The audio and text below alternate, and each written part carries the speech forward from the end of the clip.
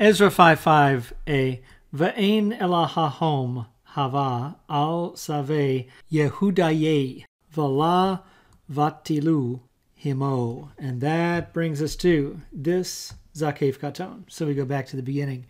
Here we have a conjunction, and this leads us into a construct.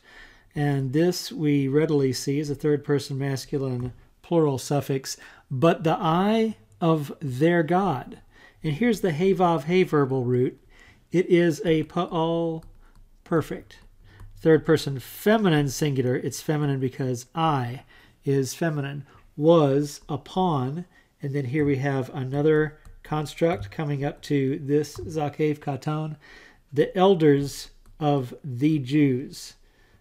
And not. And beit tet lamed. That verbal root is for stopping. This is the pa'el, which we see because of the doubled middle radical. Pa'el perfect, third person masculine, plural. They stopped. And it's they stopped them, where this is the third person masculine, plural, independent pronoun, functioning as an object, which we see the discussion of in Biblical Aramaic for Biblical Interpreters, page 53. So altogether from the beginning of this selection, but the eye of their God was upon the elders of the Jews, and they did not stop them.